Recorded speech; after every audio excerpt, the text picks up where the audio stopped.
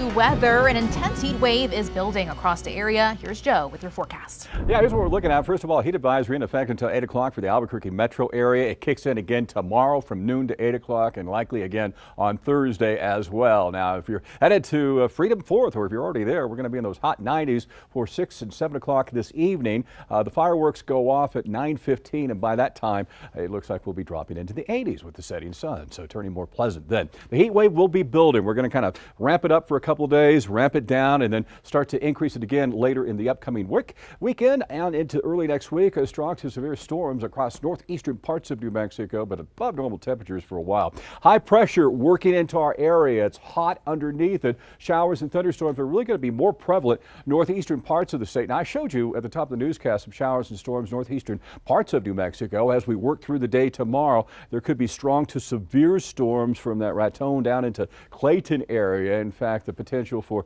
damaging winds and strong hail across the area could be in play. And yeah, it looks like it'll be a little less active the following day. So here's where the weather would be most active tomorrow with the thunderstorms, and we're going to step down a little bit as we go on into Thursday. So in the metro area, if you want to beat the heat, you got to get out first thing in the morning. A steady warming trend, and then temperatures will be close to that 100-degree mark by 4 o'clock in the afternoon. So make sure that you limit your time outside. Strong storms in the northeast, dry and hot central and western parts of New Mexico for Wednesday. Thursday, those showers and thunderstorms step down a little bit, and more triple-digit heat here in the Albuquerque area. So the heat is on. Four Corners region, it will be hot. Durango, Farmington, on into Gallup and Grants. We'll see temperatures in the middle to upper 90s over the next several days. Check it out. Monday and Tuesday, the heat continues to build with this high-pressure system anchored over the region. 102 to 104 from Socorro, Tier C, on into Deming, and we'll see hot conditions in the mid to upper 90s over the next several days throughout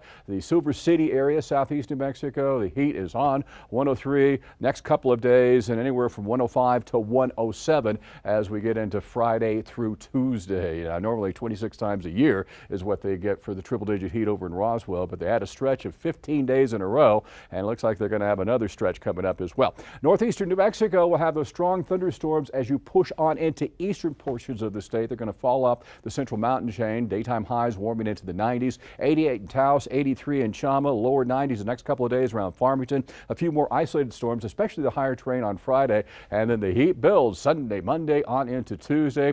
A warm start, but a hot afternoon. So the forecast looks like there's a heat advisory for tomorrow and likely another one on Thursday. So limit your time during the hot times of the day. A little bit more humid air sweeps in for Friday and Saturday, so we'll take a little bit off those daytime highs, but then the heat continues to build for Sunday, Monday, and Tuesday at 1, 2, 3, 4, 5 days of 100-degree readings in the 7-day forecast, where normally during the entire year you get 2 or 3 days in a season. So yeah, we are in a hot trend. Well, Joe, I was just going to say that we're kind of representing that heat wave today with all this red going on. So you have it too. Going on, don't we? Yeah. Yeah, we got Joe. the red ties and the dresses. What is the 4th of Exactly. July, I guess. Looking like we hit the jackpot this week, Joe. Yeah. Thank you.